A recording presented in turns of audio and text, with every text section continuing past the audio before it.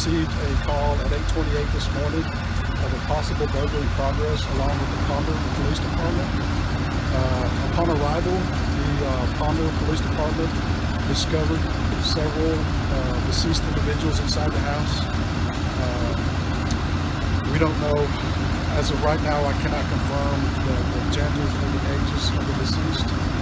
I can confirm that we are not looking for the suspect at this time, so the town of Ponder is safe and the neighborhood area are also safe. Yeah, authorities are investigating this shooting here in Ponder. The call came in around 8:28 this morning, and that call initially came in as a reported burglary. Details at this point somewhat hard to come by, but here's what we can tell you. The Ponder Police Department responded to that call this morning. Shooting victims were found inside. Now, authorities are not saying just how many victims were inside. Denton County Sheriff's Office is also here assisting with the investigation. A spokesperson says that police are not looking for the shooter. Now, Lonestar Park Lane here in Ponder, it's a quiet middle-class residential neighborhood not far off of FM 156 in Ponder.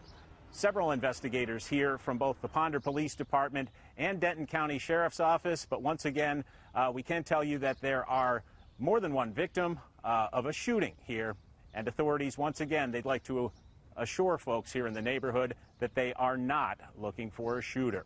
We'll have more details as they become available. Reporting live in Ponder, Seth Voorhees, NBC5.